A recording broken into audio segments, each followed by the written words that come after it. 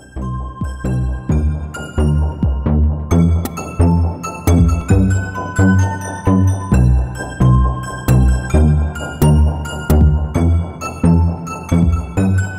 and welcome to another video where I talk about my favorite feature on a piece of music gear. Today I'm going to talk about the Akai MPC Live 2. It's essentially a very elaborate, very capable sampler and sequencer, which combines features with which you can build a whole track. So all the recording, editing, processing, very good effects from recording effects to mastering effects, which enable you to go from nothing to a full track, if you so choose. Combines this with lots of features which make it very good for live use, make it a real instrument. The Akai MPC series has a very long and complicated history, going from being one of the really go-to sampling workstations in the 90s for hip-hop and dance music and other forms of music, to becoming later a kind of very elaborate MIDI controller for computer-based software. And now, thankfully, Akai have returned it to the standalone all-in-one. And in fact, the MPC2 not only runs off an internal battery, but has a built-in speaker that's perfectly usable.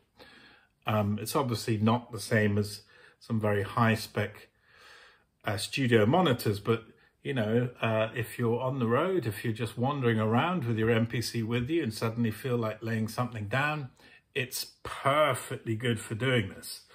I'd say it's something like one of the better Bluetooth bullet type speakers, but obviously it has a much flatter frequency response, so you can really do some EQing and compression and the sorts of things that need slightly more detailed listening. The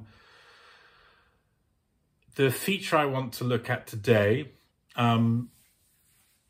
involves one of its ways of sampling. So there are many choices for sampling. You can add files full of samples to its memory. You can download sample packs. There are also various live sampling options, and this is where it becomes a very powerful, very interesting machine. The MPC range has always been famous for the way it edits samples and chops samples up. This has an updated and very, very usable version of this using a touch screen, which brings it up to a very sort of modern spec with these things. The software has, again, quite a long and complicated history, and I think is beginning to catch up with the hardware. There were, let's say, teething problems. I don't use the sequencer that much. I use it more as a live instrument and as a sampler. I tend to find that the way you navigate around the sequencer aspect, there are too many different ways of doing the same things, which I find slightly distracting, but that's personal. Everyone can find their own way with the way it works. But what I'll look at now is the live sampling. You have four main kinds, where you sample whole clip, where you sample slices, and then you have pad tap and pad hold, which is where you use the pads to bring in and out the sample lengths. And I'll demonstrate that. I find the results from this extremely musical. So you can decide on the length of sample by ear, sometimes spontaneously as you record something, and the way in which the samples fit together, I suppose it's something to do with interpolation, works very, very musically. I really like the results and don't know a machine that does anything quite like it. So I will now go over to camera 2 so we can have a look at the pad sampling on the MPC Live 2. Okay, so we can see the MPC Live 2 open at the main screen. I've made a couple of settings. So on the track, I've set it to clip program. What this will do is allow each of the chunks of sample on each pad to loop, which will be useful for the demonstration. We lose some of the flexibility of the one-shot samples, which are velocity sensitive pads and so on, but we don't so much need to look at that for this kind of sampling. Okay, so if we go into the sampler page for the live sampling, we have an input here coming in from my laptop, which will be playing a random documentary. We have the in button pressed, which is on, so to speak. It's armed and ready to go. So I'll start playing in some of the documentary. The reason I chose a documentary is the mixture of voices and music demonstrates very well how this sampling works. So I'll input some audio, we'll get a level and then just start sampling. Parliament alone is... Okay, just gonna make a couple of adjustments. In the event, it made little difference to Article 50, which sailed through the House of Commons and now I can with start an sampling. enormous majority.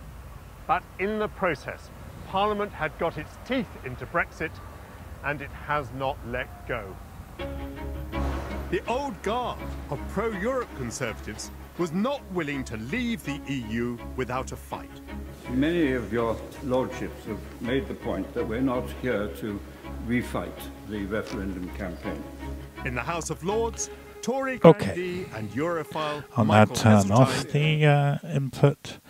And we need to move straight to the main page. Don't try and play the samples from the sample page, because while it's still armed, it will just start sampling again. So we go to the main page and we will find each of the chunks of sample mapped to a pad. But there are two problems. They are all warped and they are playing at the same time. This I don't want. So we go to the menu and we go to the program and we make sure that the edit zones are on all. So it will do this to all pads. We switch off the warp. We also switch off the pad quantize because we want the pads to fire whenever we hit them, not in time with a certain loop. And we'll leave the mute group at 32, so you can only play one pad at a time. That'll demonstrate a bit more clearly how this works. Okay, so now we go back and we have this beautifully looping. And I can quite happily jump around. Many of your and I find the results work really well. You don't get too much in the way of unpleasant artifacts. Of course, especially with music, you can get clipping, but nothing that's unusable. And I'm not quite sure what this is for, but the implications seem really, really interesting. And although it's not as real-time as a looper, it's very, very fast, so the live applications are enormous. And I have used it in theatre shows already, which is very, very nice because you can move so precisely with the people on stage, which is, of course, something very important to me. I think it's really very, very interesting. So for the next demonstration, I'll use a more obviously musical recording to sample. So we have something from one of rock and roll's all-time greats. And what's interesting, when you use this method to sample music, you can either follow the rhythms or go against them or count against them, or I mean, that's really, really interesting, especially with very, very familiar music. It disrupts things in a very, very interesting way, I think. And because of the way that this sampling is implemented, it does so in a way that keeps it coherent. I know other machines that can do something similar, but I don't know a machine that gets it quite as gets the disordering quite as coherent as this, if that makes any sense. And also, obviously, the mapping onto the pads is extremely useful and very, very playable. Okay, so I'll just stop putting in this next bit of audio, and I'll just sort of adjust as we go along with the gain. We don't want it to be too loud.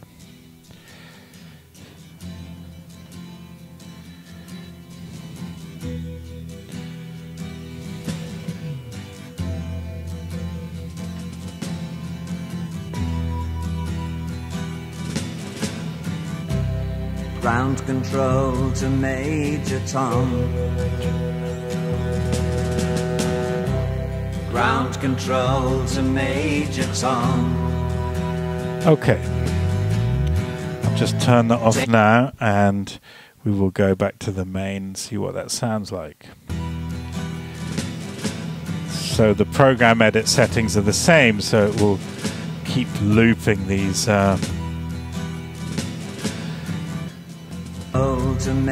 Ground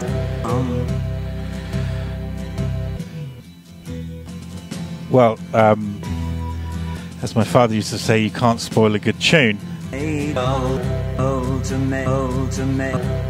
Ground control.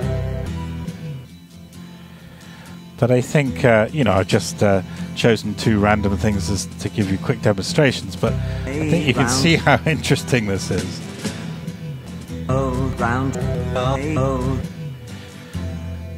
So yeah, that is the pad sampling from the Akai MPC 2 Live. Thank you very much for listening and watching.